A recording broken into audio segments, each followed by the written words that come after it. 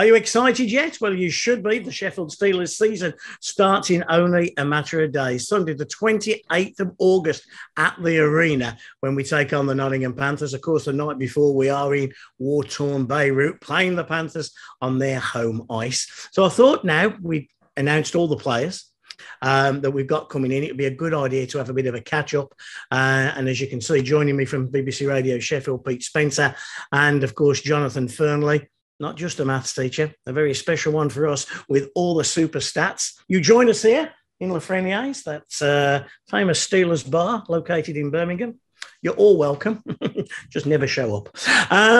Pete, Jonathan, are you excited? I think that'll be question one. You, Pete, you've spoken to all of the players. Your interviews have been brilliant that you've brought us all. Jonathan, what are our thoughts on what Aaron Fox has put together? Let's start with you, Pete. Yeah, really excited. I mean, it's always interesting, isn't it? Big recruitment drive. I think you mentioned before we started recording something like 29 players going out and obviously a lot of new faces coming in. So it's going to be interesting to see how everyone settles in. Lots of fans are going to have lots of questions about who's going to fit in where and how good they're going to be. A lot of players coming from a lot better leagues, actually dropping down, it has to be said, to the elite league. So, you can't really look at their stats and say, oh, they're going to get the X amount in the elite league. You've got to kind of wait and see almost. So I think there's that kind of level of excitement as well. A lot of new names. And I think, the word is excitement, isn't it? A week out from training camp, desperate to see the guys in pre-season and at the shirt launch, obviously, and just see how they all kind of gel together, really. Jonathan. I always get excited for the start of a new season and seeing all the players, not just for the Steelers, but all the players that are coming in around the Elite League as well. But the thing I always try and keep in my mind at this time is that the team that we have now and that we're going to talk about over the next few minutes isn't going to be the team that finishes the season. So I try not to get attached to too many of the players and put too many hopes and aspirations onto them, because I've done that before with Corey Pecker and Martin St-Pierre and Travis Alexuk, and they've not lasted more than a couple of months. No. And we thought they were going to be good players, and some of them were, but, circumstances change. So I try not to get attached to the players. What I'm really excited for on that first game is seeing the style of play, because I think it might be slightly different. Last season was all about speed. I think we've got a bit more power in the team. I think we can hurt teams in different ways. So I think it might be a little bit different to the Aaron Fox hockey that we've watched over the last couple of years. I made it 16 players out, 13 players in. The 16 out, Bruston, Stojanovic, Baruta, Danielson, Ellaby, Todd, Armstrong, DeLuca, Eberle, Feldner, Hodgman, Polak, Sointu, Shudra, Traversa, and Valoran. Out of those, was there any of those that you would have liked Aaron to keep that he didn't, or is it basically a thumbs-up decision? I think you'd always want to keep Marco Valorand if you could. Yeah. I think that was one that was obviously out of Aaron's hands. And maybe Eberle as well, say? Yeah, maybe Eberle as well. And I think if circumstances were still right, Eberle would probably be coming back. I think Armstrong was maybe one of those that Carter and Aaron were kind of, if he wants another season and one last crack at it before he hangs him up, then I think you would have taken Big John back. Maybe Dane Todd, but I know he was getting a lot of offers from elsewhere. And actually, you could argue with some of the guys that are on the back end now, have you upgraded on a Dane Todd? I mean, we won't know till the guys hit the ice, but, if not upgraded, you've probably gone to like from like with some of those new guys coming in. Jonathan? So much success in the Elite League depends on your goalie. So I would have been very happy if Rok Stojanovic could have been the backup in a goaltending tandem. We've got two new goalies and both of them look really, really strong, but you never really know with netminders until you see them. So I would have liked the sort of reassurance of having someone that we know can do it at this level. So I was most disappointed to see Stojanovic go. I'll certainly echo the thoughts of Valorand and Eberle. I think, Valorand and Eberle are the two that stand out. I got to be honest, I wasn't disappointed to see Stojanovic go. He came in, he did a terrific job, an unbelievable job, way better than what we thought he was going to do. But cometh the moment where you're ever going to win a league title with Stojanovic. And whilst I take your point, Jonathan, very well, that you like, especially in that goaltending department, to have proven players that you know, I don't think either Barry Brust or Okstevanovic was going to take us to a championship. And let's hope the one or both, or maybe a combination of any one of the four goalies that we've got will help us that way. Shall we start off with goaltending then? Because Oscar Östlund was a player who had been rumoured for months, and in fact had been signed for months. But until his education package with the University of Sheffield's management school had just been finalised and completed, we couldn't announce him. And then today, because we're recording this on Tuesday, Matt Greenfield has been announced. To me, I couldn't tell you who the number one goalie is. I don't know. Jonathan, looking at the stats, who do you think gets the start, the early start and the first crack of the dice? I think Östlund probably has the first go at it, but to me, Greenfield looks like he might be slightly the better of the two. It's a really close call, but again, this is only judging off elite prospects numbers, and that's because that's all we've really got at this stage. Everybody looks good on a YouTube highlights compilation. What I like, you don't put them up if they're not good, do you? No, absolutely not. But what I like to do is look at what other netminders in that league, what numbers did they put up when they were there? So Matt Greenfield, his numbers in the East Coast League are comparable, if not better, than goalies like Dan Bakala, CJ Mott, Matt Carruth, Tyler Beskorowany. That's really good company. The numbers are better than Shane Starrett, Matt Ginn, Kevin Carr, Shane Owen, Alex Dubois, the new guy in Nottingham. So he might be, numbers-wise, the best goalie from the East Coast League in the last 10 years to come over here. Östlund, his numbers in Austria, pretty similar to Ben Bounds, Coventry's new keeper, and Pavel Kantor. Yeah. Who knows? Pete, Danny Stewart called me today, coach of the Coventry Blaze. He was chasing Greenfield all summer and thought he got him at one point, but then it didn't happen. He had options to go elsewhere, but he chose the Steelers. So he obviously knew Östlund was coming in, doesn't mind the competition. In fact, I think he had interest from 3 elite league teams other than the Steelers. So, and all those 3 teams, I understand, wanted him to be a starter. So he gave that up to be with a team that, in his words, were consistently at the top of the standings. He won in juniors. He wants that feeling again. And he wasn't drafted. So actually his route to, say, an NHL or an American League contract is a lot tougher. He was telling me today that there are NHL prospects and NHL teams will want their players to develop in those lower teams in the farm system. So actually he's never going to get an opportunity then. So for him, the move, while it looks like 27-year-old, what are you doing coming across this early in your career? Actually, it's about getting the start, getting the opportunity. And actually there is less competition competing with an Oscar Östlund rather than, players dropping down, NHL goalies, prospects, dealing with that, knowing that he's not going to get the opportunity. He's going to get far more opportunity in Sheffield. And as Jonathan said, he could be a starter for any number of teams in this league. So, yeah, it's a tough call as to who's the starter. Is Oscar Östlund a bit more hungry? Obviously, he's had that year off. He's not played a lot in the last kind of year or so. I think only 2 games and maybe 1 period, I think it was, in that 3rd game. But, he's got great stats, great numbers. He was a champion in Storehammer as well. So he's won as a professional and he's chomping at the bit. And I think with Östlund and Greenfield, both of them will be desperate to play. And that's only good, healthy competition. That's exactly what we want, isn't it? It's interesting, Jonathan, that in the last couple of 3 years, it's changed in Sheffield with the 2 import netminders. And it's another year of that, 2 fighting for that number 1 slot.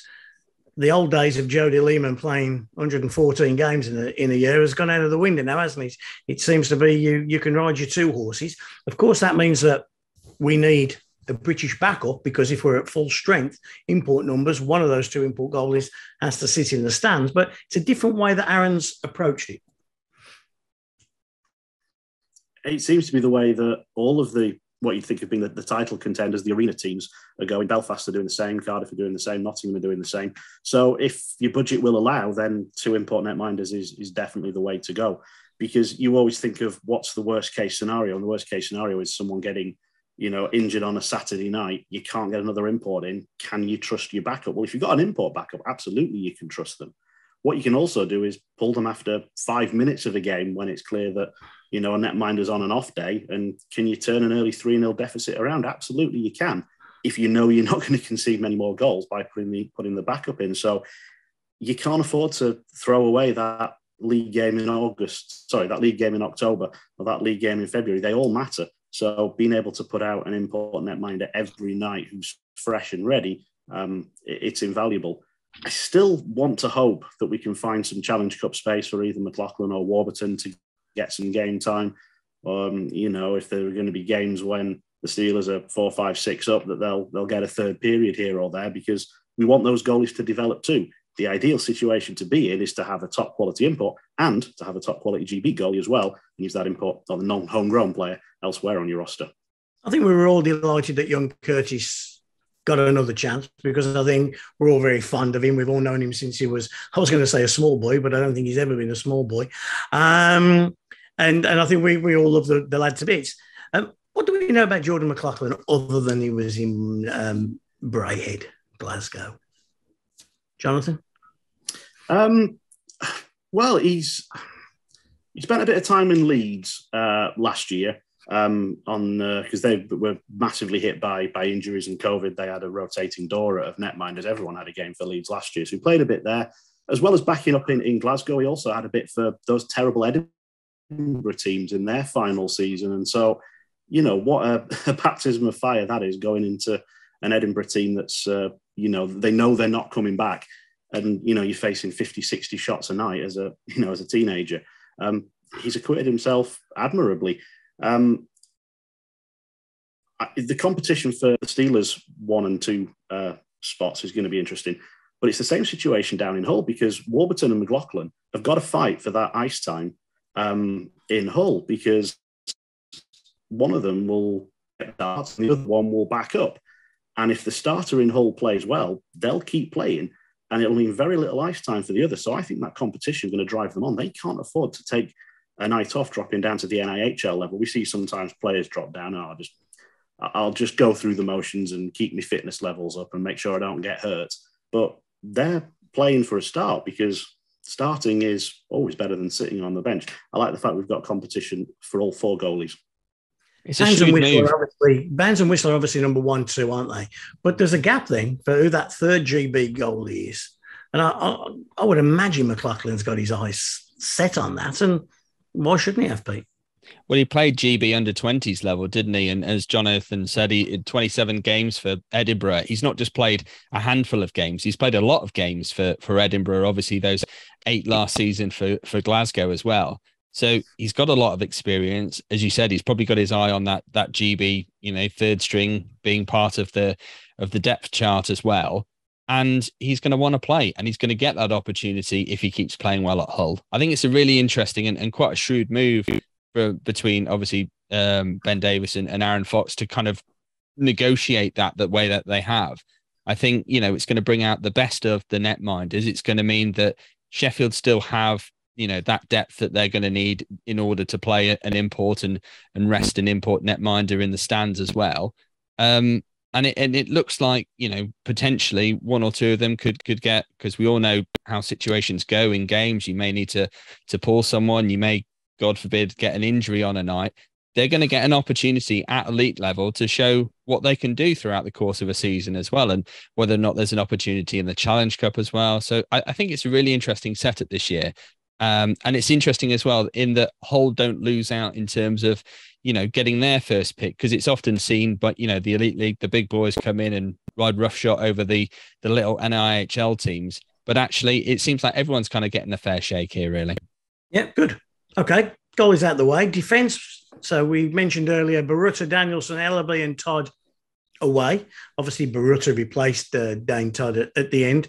Neverline, Pichet and Petgrave. Initial thoughts, Jonathan? Really impressed. Pichet in particular, the numbers absolutely jump off the page in terms of his points production. And, again, comparing him to other players that we're familiar with, he absolutely dwarfs the points production of Brocklehurst and Fournier when they were playing in the same league over in Austria. He's picking up as many assists per game in Austria as Colton Yellowhorn and Brodie Reed and Sonder Olden. This is elite level point production in a top quality European league. And will he play exactly the same role? Well, whatever that role was, give him that role in Sheffield, because he's capable of putting up those sort of numbers. And from the back end, that makes a world of difference. So I'm really excited to see what he can do. We were sort of hoping that Schultz was going to provide all that offense, and the assists were there, but the goals never came. And I think Piché might be the one to step up and provide those goals from the blue line this year. I was happy he kept Schultz. We haven't talked about the three returning, Jones, Phillips and Schultz. And Peter, I think Schultz came over, didn't he, for the Elite Series, then the first full Elite year. I think there's a connection there with Aaron and Schultz. And no surprise to me that he came back. And I was very pleased that he came into the conversation and he signed. Yeah, obviously you mentioned third spell with the club there, and actually you say that the points weren't there, but obviously he was leading the scoring for the Steelers defenseman last year. 6 goals, 29 assists in 54 league games. He was still contributing, maybe not as much as he admitted he would have liked to. And I think arguably in this kind of setup, is he going to get that opportunity a bit more? He probably is. I mean, there are a lot of very good offensive players in there. Obviously, you mentioned Piché in terms of the points, but, Matt Petgrave in terms of the amount of goals scored, there's going to be a lot more scoring from the blue line this year. And I think that's only a positive. I think when you look at the squad in general, someone tweeted me a stat the other day, which was, I think the team last year had about 200 goals. If you looked at their previous seasons, I think this team has something like 270. So there are a lot more goals coming from the back end. It's a lot more offensive. And, some fans have jumped on that and said, well, are we too offensive on the blue line? But actually, a player like Piché, he's just as comfortable eating pucks and playing on the PK as he is in terms of putting up assists. So, he plays a great two-way game, looks really solid. He's a veteran as well, which in a team that's getting a lot younger as well is important as well. I think he'll bring a lot of leadership. And he's already talking about being a player that could stay for longer. I mean, he signed an initial 1-year deal, but, he stayed for 4 seasons in Linz. He's already talking about, or if I like it, maybe there's an option for a second year. So that's encouraging straight off the bat. I had a quick look. You mentioned youth and age. 31.48 we were last year, 29.64. It's 2 years. It's not a lot, but I think there isn't that lots of older guys, is there? I know Cons is another year older, Jono's another year older, but Aaron has, I think, made a conscious effort to bring the age, the average age, down a little bit. Just before we talk about that, or you can add on to that, Jonathan, Neverlinen, he was announced very early, but I've got to be honest, I quite like the look of him. I think he's going to be a very, very good signing for us. If you've spent 4 years playing in the top division of Finland, then you can play your stuff. You'll get found out at that level if you're not up to it. He does look good. Again, he's not going to be the flashy signing, I don't think. I think a lot of his games will sort of slip under the radar and maybe you won't notice him. But, with offense all around him, that's kind of what he needs to be doing, really. Just one more thing on Schultz, just before we move on to other players. All the injuries and all the disruption last year, Schultz played every game. And didn't just play every game, was pretty much on the ice for every shift of every game. He took 3 penalties all season long. That's, I think, incredible for a defenseman. It's not like he's, he's playing a lightweight game. Absolutely not. But, the discipline, to be there and to be relied upon was really underrated last year. And I think that's, don't want to take stupid penalties. Well, even better if you can not take any penalties at all, like Schultz does. And it's important not to change every player every year. You need that core. And what Schultz isn't exactly a song and dance man and jazz hands. He's not like an extrovert, but he's an important core part of that team. And with Sam Jones and with David Phillips, you at least know that half of your D, he knows exactly what's going on. And then we've got 3 excellent additions coming in. Yeah. And you want to me, sorry. No, I was just going to say, Jonathan, for me, and going back to Neverlinen as well, he looks like a player that needs to be playing a top 4 role, another good two-way defenseman, second in the league for scoring as well. But actually, for me, it's who plays in your top four and who plays in your bottom two. You know, are we in a situation now where Davy Phillips and Sam Jones are playing, you know, third pair in terms of this? You know, and Davy Phillips, you know exactly what you're going to get. Solid night in, night out. You know exactly what you're going to get from him. Sam Jones has really come on leaps and bounds in the last year. And obviously, you know, a two-way deal is great for him. I mean, we forget about that. He was the first player signed right off the back of the playoffs, wasn't he? You know, on a 2-year deal. And what a GB campaign he had in May as well. So, which seems an awfully long time ago. But actually, are you faced with them playing, you know, your fifth and sixth defenseman roles now with the quality that you've got? I'm not sure. Interesting. We're not the coach. I tried to actually make some lines before we came on tonight, and I ended up with 4 different lines and 4 different lineups because there's so many different combinations you could have, isn't there? Should we get on to the forwards, Jonathan? Just quickly, I wrote them down here as I read them out earlier. Armstrong, DeLuca, Eberle. Just going back, DeLuca, we all loved him. We all appreciated what he did for us. Right decision, wrong decision? Bring him back, not bring him back? I don't think you can afford to start the season light, can you? That for me, that was the thing. You can't wait until the end of September. You know, that's 6 weeks of games where you're a player light. For me, it's a no-brainer. You can't. I mean, fair enough if you know December rolls round and you're a forward down and you need to bring someone in and he's available. But I hear that there are other clubs in the Elite League that are potentially interested in taking a punt on DeLuca. So will he be available? But I don't think you can afford to start the season light. I was on an Elite League board meeting call today without breaking any confidences. DeLuca's name came up and actually there didn't seem to be any takers. I know Manchester were keen or very interested a few weeks ago, whether that's still boiling away but again, Manchester, they don't want to start 5 weeks, 6 weeks, 7 weeks, 8 weeks shy, do they, John? They want to bring their whole team in on opening night. Yeah, because, you know, as I said, you know, points lost at the start of the season really are at the end of the season, whether you're fighting for the title or fighting for a playoff spot. I just wonder if the Steelers have slightly changed style this season and it's not all about speed and scoring anymore. We've got more bigger bodies. We've got more guys who are 6'2", 6'3", more guys who are going to battle in the corner. And I'm not sure that DeLuca maybe fits. He fitted with last year's team and we really missed him when he wasn't there. But I'm not sure if the Steelers are going necessarily in that direction. He'd be a terrific replacement if Martin Lattel, for example, was injured for a few months. You know, he'd be a great sort of like-for-like sort of swap. But, you know, is he going to be a replacement for Mitchell or McNally or Allen? No, he's a different kind of player. So maybe the spot in the lineup isn't quite there for him like it used to be. Always interesting, isn't it, when the Nottingham Panthers general manager phones you midway through one of these? Just have to, I'll call you later, Omar. You want some help on something, won't they? One player that is returning, but almost feels like a new signing, is Brendan Connolly, chairman of the Connolly fan club. Love the bloke to bits. Delighted he's coming back. Thoughts, Pete? Delighted to see him back. I mean, you mentioned, you know, chairman of the fan club. You've got Lafreniere on your wall.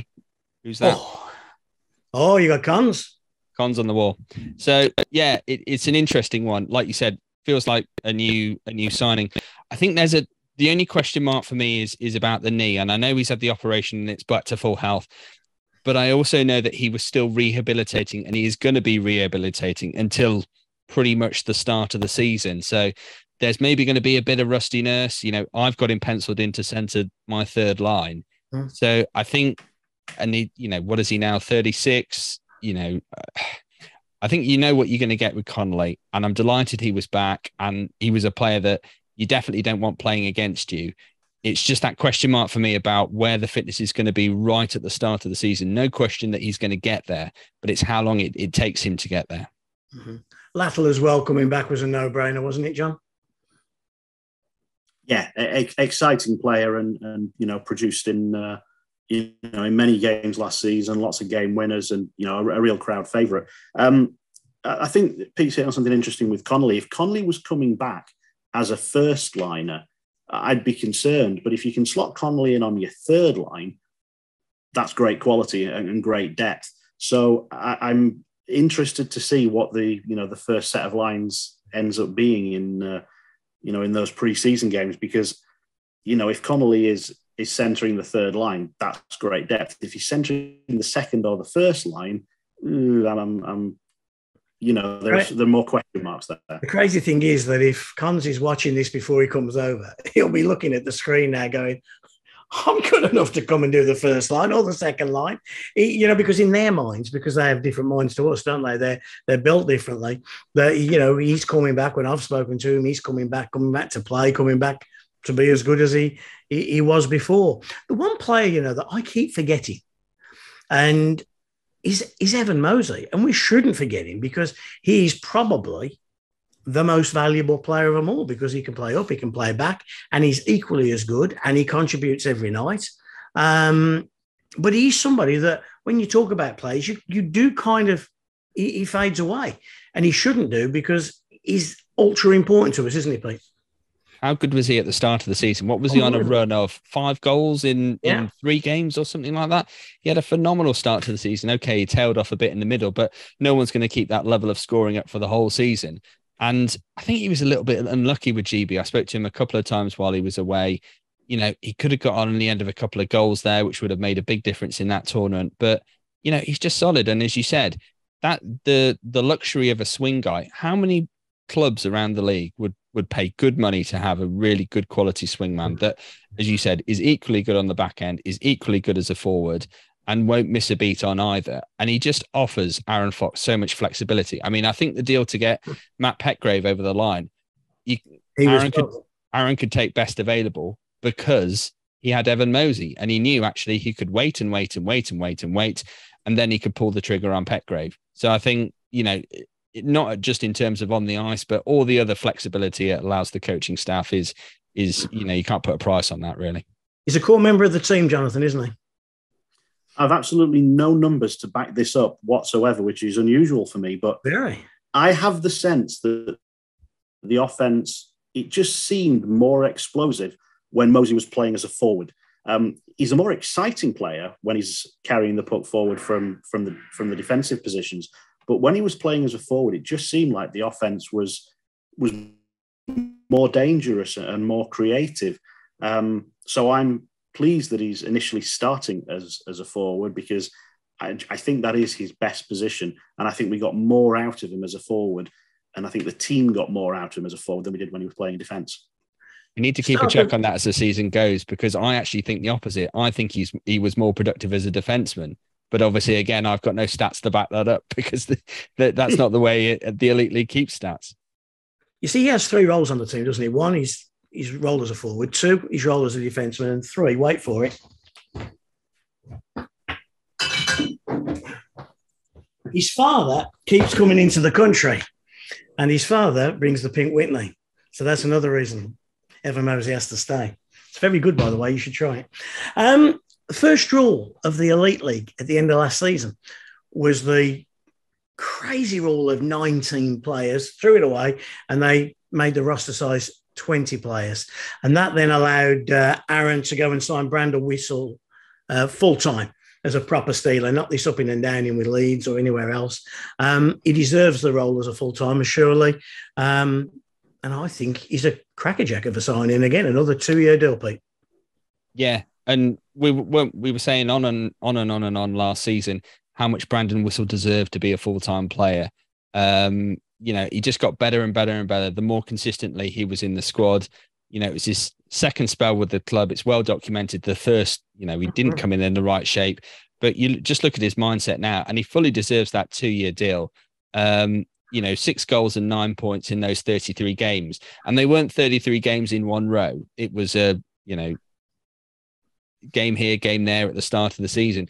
But as soon as he hit January and he had that consistency in the squad, you really just saw his game develop. Big games against big clubs like Belfast, scored a big goal over there. And didn't he score the winner in that big series over there? And it was a breakaway, wasn't it? And he put the winner away. Yeah. Yeah, 5-4 winner, I think. Yeah. Very good. Your thoughts, Jonathan, on him? Continually impressed by him as the season went on, in that he made that position his own, because he was battling for that position with Alex Graham, and Graham still finished the season with more points than Whistle. Graham had 10 points, Whistle only had 9, but Whistle was doing the all-round game that was needed and could play centre as well, which is what the team was really missing when we were, so badly hit by injuries. So absolutely, that fourth line centre spot is there. The points production needs to come, because everyone will have a fourth line now, because we've got, the rosters of 20. Our fourth line needs to be everybody else's fourth line. Is there going to be enough goal scoring output from that line? Well, there is, if Whistle can start providing it. If he can turn 6 goals into 12 goals, then that's exactly what that line needs. Okay, the big question, of course, post-season, Pete, is how we pronounce the name Daniel. Is it Ciampini? Ciampini is what I was told. And Ciampini, I think I wrote... Jonathan, what are you going with? I'm going to bounce on this one. Yeah, Ciampini seems to be the way to go. The BBC people, they kind of get them right, don't they? Pronunciation guides. I'll publish it before the season starts, and everyone can know how to pronounce it. There are times I've wanted to strangle Bob Ballard, but I've never known a bloke be able to pronounce so many names as perfectionally as he does it. Okay, we're going with Ciampini. Okay. I guess everybody from the outside says, he's Marco's replacement. Is he, if there was a big signing for us this year, Pete, is he the big signing? Is he the one that we're looking up to, hoping? I think he was the one the fans were waiting for. They were waiting for that marquee signing, and who's going to score all these goals that we're losing, 28, 29, 30 goals a season that Marco's walking out the door with. But I think, as well as being an out-and-out goal scorer, he's really good defensively, having watched some tape on him as well. Played with Matt Petgrave as well. And, Petgrave was a big fan of him. Ciampini was a big fan of Petgrave. So I think there's a lot of kind of mutual respect there as well. But I put this to Aaron. I said, is he the replacement for Valorand? And Aaron kind of, bit his tongue a little bit and kind of said, well, if you had to draw him up like for like, and all the players that are coming in and all the ones that are going out, probably. But obviously he doesn't want to put that expectation on him. But I think he is. I think he can score from every position. He can score all kinds of different goals. He's a quick guy, fits the mold. So, yeah, for me, that's where you're going to get your goals for. But as I said earlier, there are goals throughout this team now. You're not relying on a Marco Valorand anymore to get you 30 goals a season or to score you the game winner. John? If you use him as the focal point in the way that Valorand was, the go-to scorer, when there's a power play, you're always looking for that Valorant one-timer. If Ciampini is going to be the centre of things, then he can produce, because when he's had that role previously, he has produced. Again, comparing his numbers, he comfortably was outscoring Sam Herr and Sonder Olden and lots of other players, and we know how good they can be. So if he's going to be the go-to player on the first line, then that needs to be his role. But again, it's the Moneyball approach. It's not about replacing Valorand like for like. 16 players have gone, 13 players have come in. You just need to recreate enough goals. It doesn't matter who gets them. But I would be surprised if Ciampini is not right up there among the, not just the Steelers' top scorers, but the league's top goal scorers. Interesting, Pete, that I know when I spoke to Daniel and when you spoke to him, he mentioned that Sam Herr, the god of the Panthers, the all-time, little halo over his head, all things Nottingham, actually recommended Ciampini come to Sheffield rather than Nottingham. I think says it all. That's some kind of endorsement, isn't it, from a former Nottingham Panthers captain to say, actually, you want to go up the road, you want to go to the Steelers. I mean, that's one of those. But then again, that's why I find it so interesting speaking to players about who they've gone to recommendations for. It all kind of, we'll probably come on to talk about Scott Allen in a moment, leaning on Evan Mosey and obviously Ostland getting the Saxrud Danielson recommendation. Going back to Ostland was talking to Saxrud Danielson, during last season, probably that period where Adrian was off the ice and that sort of thing. You could imagine them exchanging messages while Ostland's, stuck there riding the pine at Wolfsburg. Greenfield as well. I mean, when I listened to your interview, he wasn't quite as enthusiastic as he was when he spoke to me, but he said to me that Greenfield, he says, I messaged DeLuca. He says to say, Sheffield are in. What do you think? And he says, in seconds, DeLuca came back. Great place, great people, great venue, great team. Got to go there. You'll love it. And when you get somebody who's so enthusiastic like that, you think to yourself, hey, it must be a good place. No brainer, isn't it? No, that's what Greenfield said to me. Absolute no brainer. And he didn't quite give DeLuca all the credit, but he said it was a factor. And, Anthony, he said, what was the phrase he said? He said, when DeLuca's going to be honest with you, and when he says it's where you want to go, and the fans are great, and the arena's great, and the setup's great, you just take that as read. That's what it is. It's important, Jonathan, isn't it? Because the hockey world is a small world, and players see what goes on at other clubs, hear about things from other clubs, and you've only got to treat one or two players badly and it gets around. And I think the way, certainly in the latter years, in the Tony Smith years, certainly the way that the players are treated, it goes a long way. You get good housing, you get a decent car, you get paid on time, your equipment's there. Everybody in the whole club is going in the same direction. And I think that does make a difference. It does. And the Steelers have an advantage over other clubs in terms of what they can offer in different respects regarding housing and cars and university deals as well. There are special things, about playing in Belfast and playing in Nottingham and playing in Cardiff and playing in Sheffield. And, so when you're competing for the same sort of players, essentially, those recommendations often make that extra little bit of difference because the wages are going to be similar, the packages are going to be similar. So if you can just have that recommendation from someone, it might just tip things in the Steelers' favour, and it looks to have done here. Just one thing, what was special about playing in Nottingham? Well, people keep signing there. Maybe that's what Omar was on the phone to you about. You never know. I'll get back to him later. Pete, when you've spoke to Aaron Fox, as you've done after every signing, I don't know if he was more or less excited when the name Brett Newman got mentioned, but I just get the feeling he's super excited about Brett Newman. He spent longer on the phone with me explaining different things. He just seemed to be, we've got a good one here. Maybe a tad under the radar because of the age and not a vast CV behind him, but every single thing he said to me about Newman, he was excited about. I don't know if you picked up on that. Yeah. The quote still sticks in my mind. He just went, man, I love Newman's game. Man, yeah. I love it. And that, like, you could just tell there was that kind of passion there in that he'd got one that no one else was looking at. And I think when a lot of fans, because it was obviously it was announced as the triple, it was the McNally, Ciampini and Newman. And everyone was kind of like, yes, who? Well, we'll work it out later on. And I think actually Brett Newman, along with Ciampini, is probably, up there. I mean, Aaron was saying, to be honest, I've already sort of drawn some pairs up and I think Ciampini is going to play with Newman. And if you're that excited about Daniel Ciampini, you should be equally as excited about Brett Newman, 23-year-old. And you only have to look at the amount of goals he scored for Oshawa. I mean, he had 2 45-goal seasons. And I know that's obviously playing in the OHL against lads that are the same age and similar size and stature and that sort of thing. But, he's then gone and played in the American League at Allen, where Scott Conway was, and he had better stats than Scott Conway. And I know you can't directly say he's going to do that in the Elite League, but what Jonathan was saying earlier about comparing players and what they've done in the same leagues. I mean, he was playing on the same line as Scott Conway. So, the signs for me with Brett are good.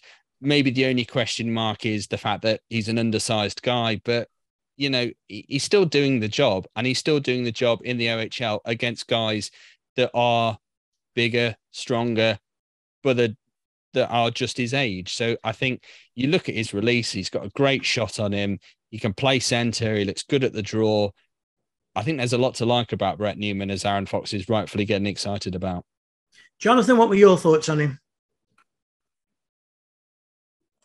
It's always harder with the OHL than any of the other leagues to look at numbers and compare, because you can be 18 years old, you can be 23 years old, and players' numbers increase as they get older.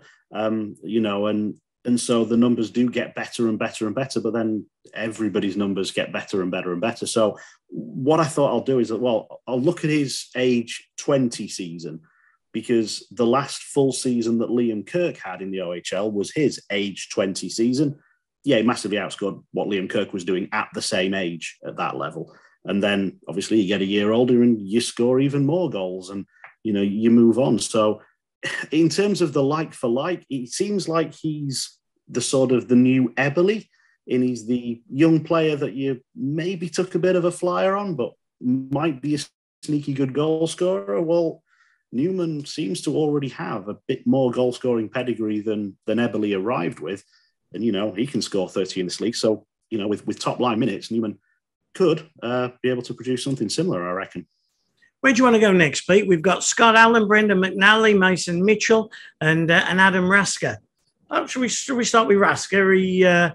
I think we've all probably got him paired up with Martin Lattel, haven't we? Purely on they know each other. There's a connection. They're both, the Czech lads. And if he's anything like Martin Lattel, then Adam Rasker is going to be a hit. Yeah, and you look at his stats in the Czech Extraliga, better stats than Martin Lattel, better stats than Joseph Mikiska as well. And you remember what a good centre he was during the Elite Series as well. So, yeah, I think you have him penciled in at centre. You can play a bit of left wing as well. First or second line centre, going to play initially with Martin Lattel. And, if he's anything like Martin Lattel in terms of quickness, in terms of speed, Lats was joking, I put him through his paces, he's going to struggle to keep up with me. Well, we'll see, won't we?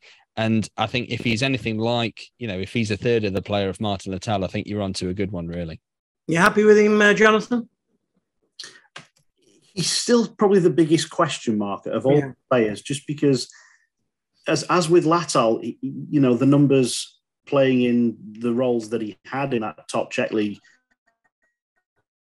he came in a very different role with Dealers, where he was expected to score the goals and be that go-to player. Same sort of thing with Rasker. Some players will thrive on that opportunity in the same way that Lattel did. Others, maybe they won't. So I'm hopeful, but he's the one that I'm not concerned about, but I'm more comfortable with all the other signings so far. I don't know who Aaron's contact is in Czech, but the signings he's made from over there haven't let us down, have they? We ain't signed a bad Czech. No. And they've all performed for us. And Pavel Cantor? Pardon? Pavel Cantor. Well, I think if Pavel Cantor had stuck around another 4 or 5 weeks, he'd have probably been our number one goalie, wouldn't he? Yeah, he probably had a bad start. Yeah, he had a bad start. And, hey, the big lad, Transinski, and even the lad who's gone home here, now Polak. I mean, what a good player. I would have loved to have seen him 4 or 5 years ago. I think he was just a broken man when he came to us, and he still performed pretty well for us. But he was a good player. So Aaron hasn't signed a dud Czech yet, which is always good. But I'm excited with him. I guess, Jonathan, you've touched on it. We're a bit of a different team this year, a bit more physical, got a bit more size, and we can combine maybe Scott Allen and Brandon McNally and Mason Mitchell in this last part of the chat, because they're the guys, I guess, who we all expect to provide a little bit of muscle and a bit of presence and a little bit of going and digging it in and digging it out. Go first, I think the Steelers... Sorry, you go first, John. Yeah. Yeah, so I think the Steelers needed to be able to win games in different ways last year. We saw a lot of teams come to the arena and they would just be happy to sit back, absorb pressure, and when they did get the puck, they'd get to the red line, dump it, and get a fresh line out there and protect the house. And the games sort of in the run-up to Christmas and just after, particularly against the Scottish teams, Glasgow gave us all sorts of trouble. We just couldn't break them down, and we had to scrape through late on in a couple of those. Fife weren't easy to get through. Dundee gave us all sorts of trouble. Because if you neutralise the Steelers' speed, you took away a lot of the game. I'd like to think that those 3 players are going to play on potentially 3 different lines, meaning that somebody can go and be a physical presence in the corner and turn as a puck over when maybe we weren't expecting to. Someone can provide a big net front presence on the power play, because we were talking earlier about goals from defensemen. Well, there certainly weren't many on the power play. And so if your power play is one-dimensional. It was very successful, but sometimes you need another option. So I'd like to think that we have a blue line shooting option plus big bodies to go in front of the net and cause chaos and pick up rebounds. Which players will end up in which role, we'll wait and see. But I like to think that we look a bigger team. Now, one thing that Douse always says is that whenever he watches the players standing there for the national anthem, the other team just always looks taller than the Steelers. They always look bigger. I don't think that's going to be the case this year. That's because he's sat so far back. He's only a short lad himself. Pete, what did you think? Do you like the idea of that we're going to be a bit different? Yeah, I think, as Jonathan said, and I was nodding along as you were saying, you neutralised speed last year and there didn't seem to be a plan B. And it was one of the criticisms of the team last year. We aren't physical enough, and I think fans maybe meant that more in we're getting out-muscled, out-worked off the puck in the corners, but also no one's standing up for the team. And I think you're going to get all of that from Brandon McNally, Scott Allen and Mason Mitchell. I really like the look of Scott Allen. And when I spoke to him, really good talker, but also it made me think, when was the last time Sheffield had a really out and out power forward? Guillaume Debienne? I mean, you could argue John Armstrong was a power forward, but maybe not in the same sense as a Debienne. And that was the last year, the year obviously we won the playoffs, when we were really successful. And I just wonder if we need a bit of that, the guy that's going to stand, on top of the goalie, he's got nice hands out in front. He's got a really deft touch as well as being a kind of net front presence guy. He can play center as well as left wing. He can win draws on the backhand. That's another great option as well. And he's about a point a game as well. So actually, I've got him penciled in on my top unit with Newman and Ciampini.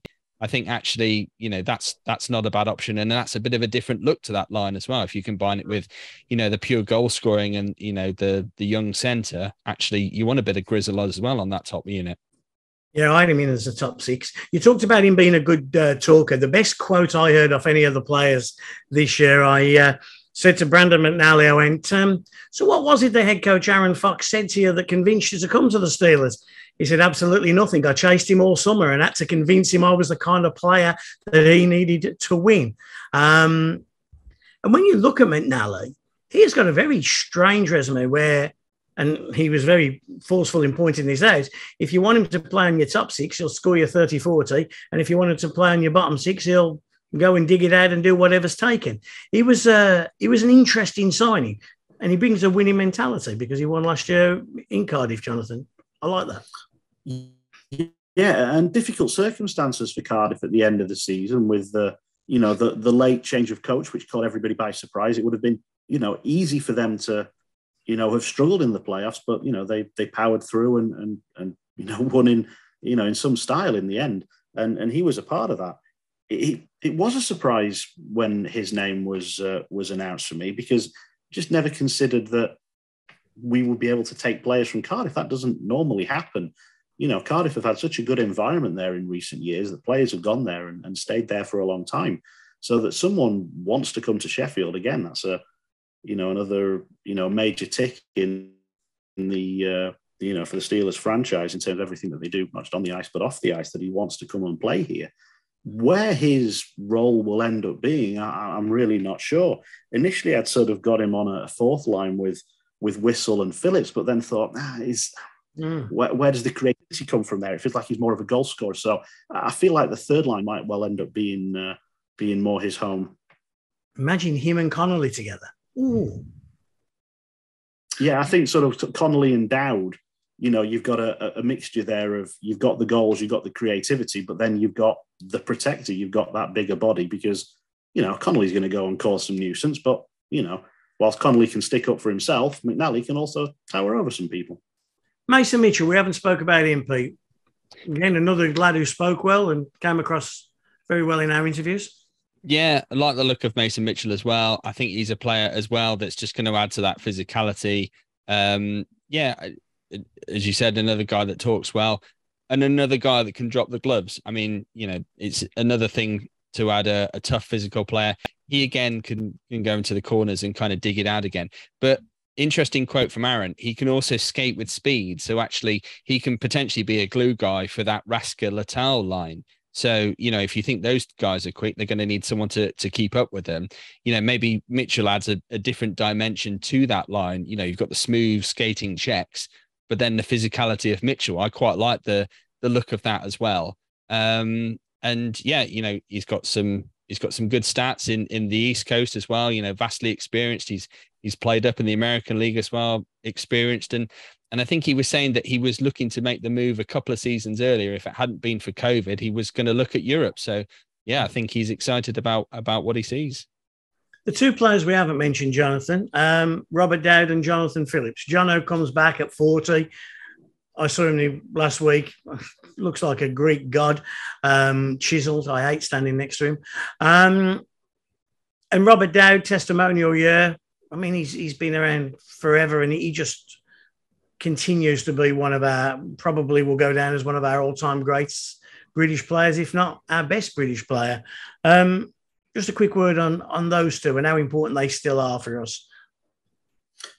Jonathan Phillips will play his 1,000th Steelers game during this coming season. Even before we get to Christmas, I think if I've read the numbers right, it's just incredible that he continues to play at a high level, because the demands of the Elite League now are higher than there have ever been. The standard is exceptionally high, and he's got to play big fourth line minutes this year. It's 4-line hockey again, and he's got to be a part of it. But he's still going to be the best penalty killer around, because that level of that part of his game has just got better and better and better as time has gone on.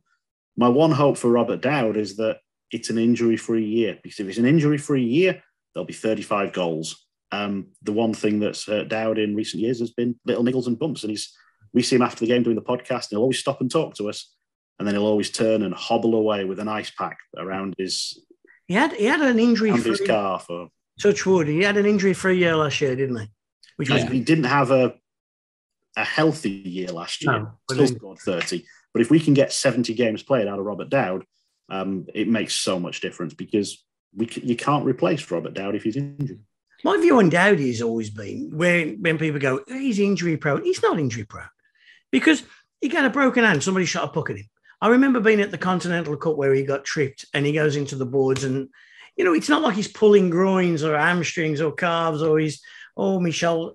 It's injuries because of the way he plays the game with such tenacity and ferociousness, doesn't he? For a relatively small-bodied bloke, he's irreplaceable, as Jonathan said, isn't he, Pete?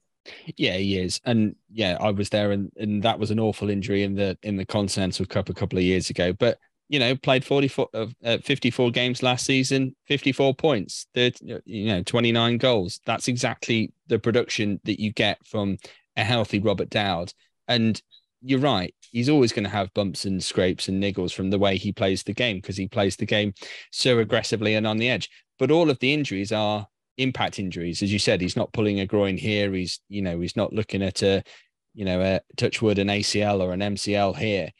It's because of the way he plays the game. He plays 100 miles an hour, and he flies into every single, kind of check or going into the corners, goes in to dig it out, but he'll also be there to stick it in the net. So you can't buy a player like Robert Dowd. And, I know it was controversial when he was voted best British player of the year last year, but I think he deserved it, even though he wasn't at the playoffs. Is there a Brit in the league you'd take above Robert Dowd?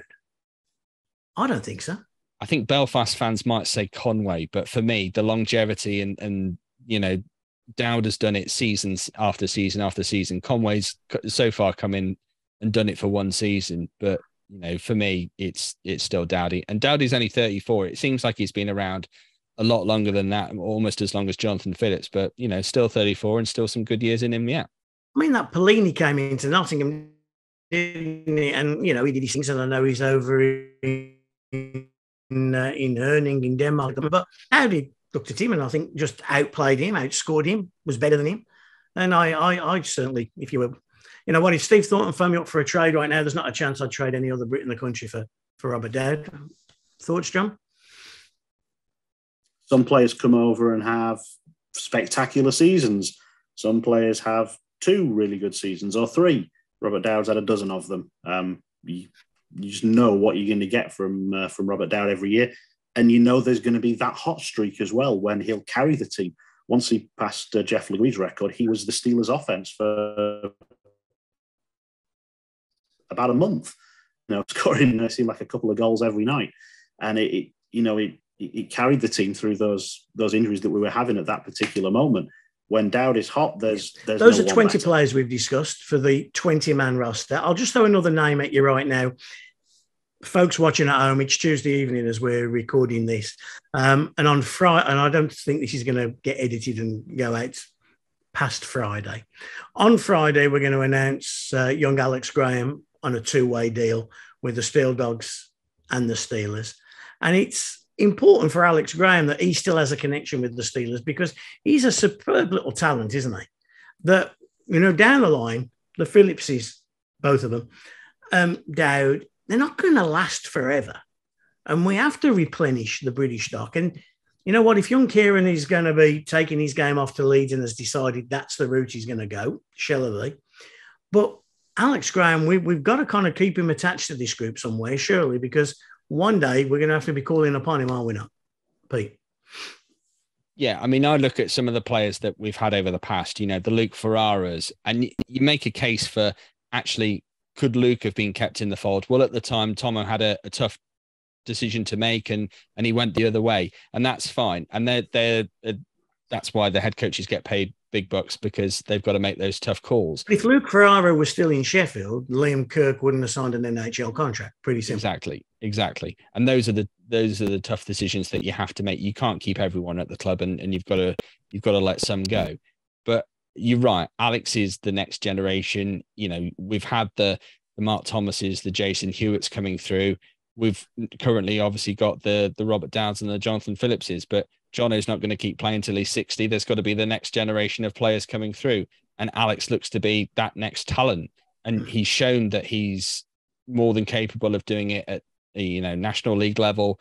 If anything, he's maybe a cut above that, but he's not quite ready for a full-time contract at Sheffield. So obviously there's players, as we've discussed earlier, like Brandon Whistle playing in front of him that can maybe do more of a role than what Alex can. And that's going to come with more games that he plays, that he develops those extra parts of his game as well. But as you said, Dave, it's important to keep him in touch with the club, because one day we are going to need an Alex Graham. I was surprised somebody like Manchester never went and tried to sign him full time. Forget the 2-way stuff, Alex, come to us, or Coventry, or somebody, perhaps not a contender, but in that middle to bottom echelon that could have offered him proper minutes. I was surprised, and maybe they did, and maybe he's decided to stay against it and do the Steelers Steel Dog thing. But he's a talent, and he's one we've got to keep close by, isn't he, John? Absolutely. When Manchester went and pinched Hazeldine from Nottingham before the Elite Series, I thought, wow, what a coup that is. And whilst it might not be a great deal now or last season or even this season in terms of the player that he is, you're thinking what you've got for the next 10 years, potentially, if you're able to keep him there. You've got a star on your hands. And it's the same with Alex Graham. Alex Graham is going to score a lot of elite league goals. And I just really hope that they're all in Sheffield. When the Steelers were at the Continental Cup, we went there with 10 forwards. And then in the second game, Connolly got hurt and Graham had to play a lot of ice time. He'd do a lot of work in his own zone. And he performed superbly in that tournament. Couldn't have been more impressed, scored a couple of goals, and his all-round game, and you thought that's what needed to develop, and it has. But then shortly after that, he was out of the team, and you were thinking, well, why is it that Whistle is in? And you see Whistle's game over the next year and think, okay, yeah, the things that Whistle can offer as a centre, Graham couldn't necessarily do. The issue with the NIHL, and I watched a lot of those games, I was commentating for the Steel Dogs throughout last season. Again, it's almost too easy for Alex Graham. He was playing on that top unit with Jason Hewitt and Matt Bissonette, and they're just too good. Yes, they're matching up against other teams' top lines, but it's not the intensity and the level of competition that the Elite League is, not anywhere close to it. So I'm not sure how much he's actually going to improve his game and really develop because he'll spend most of his time in the offensive zone and he'll score 1+2, 2+1 most nights because that's, he's playing on a top unit with good players. He's going to put up big numbers. It's the rest of his game that needs to come along. And you feel that'll only really happen if he gets ice time in the in the Steelers roster. But any British injury, it's reassuring to know that he's there. But if he played all season on the fourth line, would he score 10 goals? Yeah, I absolutely think he would. He would indeed. Just have a quick look around the league right now. Any surprises? Is it going to be a club that's perhaps out of its natural position come March, April next year? I don't know quite at the moment where to place Nottingham, and I'll hold my hands up and say I haven't kept track of every single signing. But I just wonder if that's going to be a different club under Omar Pasha and the head coach that they brought in there, Graham. I just think maybe it's going to have a different feel about it as a club. It's had, behind the scenes so much stability for such a long time. But I don't feel like Omar Pasha, even though he's, this director of hockey role now, that he's not going to have some kind of Pasha imprint on that team. And we always know how tough they are to play against an Omar Pasha team. So I just wonder if Nottingham are going to be maybe a couple of people's dark horse surprises. Obviously, Cardiff have brought back Joey Martin and a couple of guys that have been there previously. They look fairly stable. Their top six, basically, 5 of their top 6 remains. And the one that's gone has been replaced by Joey Martin, who's Cardiff's goat. Yeah. So, Cardiff are going to be interesting with Bounds going back to Cardiff. Don't know if you've got any thoughts on that, John. Yeah, he's absolute quality. But the extra benefit you get from Ben Bounds is that you can have the 14th skating import. Cardiff don't have a 14th skating import. They've signed 14 imports. Non-homegrown players, we should call them. But one of them is Taron Kozan, who will be his backup. So unless another player is coming in, they're not going to get the full value of Ben Bounds, which is you can have the extra skater out there. And sign the extra non-homegrown skater, one of Richardson, Davies, Duggan, Batch or Waller won't be able to make the 20. So getting Bounds in is great, but it doesn't feel like the roster construction is quite right. They seem to have got too many pieces for everything to fit together. Just going back to the point about Nottingham, yeah, they might have had some stability, but was it all getting a bit stale? It certainly seemed like that from the fans were starting to get disengaged. But we saw what happened with Nottingham Forest back in the Premier League, and just what a feel-good factor there is now around Forest when they'd been, away from where they thought they'd been for such a long time. My concern is that that's going to spread through to the Panthers, and with Pasha giving them a new direction, they've got an experienced coach behind the bench. They've taken quality players from Coventry and Manchester in Ferrara and Brady. Those sort of games that Nottingham would lose in the past because Brady'd have a great day and they'd go to Sky Dome and lose because Ferrara would get a couple on the power play. They've taken players away from teams that maybe have beaten them in the past. Their team looks strong. We don't know much about the goalies. If they're good, yeah, Nottingham could easily be contenders. You talked about Cardiff. They lost Stephen Dixon, of course, who went to Glasgow, and Glasgow have made a little bit of a punch as well, haven't they? They've kind of come knocking on the door at the, looking to join the party. Their coach is a forthright chap, isn't he? And my understanding is he phoned every player in the elite league this summer, basically. Just, he's a second-hand car salesman, but a good one. And he's persuaded a lot of good players to go there. Yeah, and Matthew Ward's back for another year as well. We know what he can do, and he's kept a lot of the pieces, from last season, and he looks like he's built on that. I mean, we all know the story of Glasgow last season. They had that late start to the season, and they seemed to build as they went through. So if they're picking up from where they left off last season, then yeah, there's a lot for Scottish hockey fans to be excited about there. But not concerned, but I was chatting to a couple of Northern Ireland journalists about Belfast Giants and about Peyton Jones. And I don't think everyone is quite sold on the new netminder to replace Bescawani. Yes, he's a similar size at 6'3", but is he going to be as good? And there were so many games last year that Besco just stole. You remember obviously the double header in Sheffield and that game where, Latal, and there's that paddle save that Besco makes on Latal, and, Valorand on the doorstep and just couldn't quite punch it home. There were those couple of games that I think Besco just stole for Belfast coming down the stretch. And is Peyton Jones going to do the same? I think jury's out until we see him. Let's hope not, Jonathan? Let's hope not. Yeah. Again, but they've got proven quality backup in Jackson Whistle. Things don't start well for Peyton Jones, but just on pure numbers in the East Coast League, Peyton Jones in 50 games, 3.21 goals against, save percentage under 90. Greenfield was 2.7 and a save percentage of touching 92. Belfast as well. I know which one I based off those numbers. Yeah. The thing with Belfast as well is they don't very often bomb a player out and bring another player in, do they? They're fairly loyal. Like, you know what? Say what you like about our club, but if things ain't going right, see you later. Replacement comes in. Where Belfast are a club where very rarely does a player, you wake up in the morning to the press release that the Giants have released a guy. So that they'll give him patience in there. And like you say, they do have Jackson Whistle to ably back him up. He could start, I still think, in half a dozen elite league clubs, Jackson, but he's obviously settled in Belfast. Yeah, interesting. Go back to Glasgow again. They've gone for the first time down the 2 import netminder route. Guildford have done the same, trying to sort of strengthen their position in the middle of the table. But I look at Guildford and Coventry in particular, and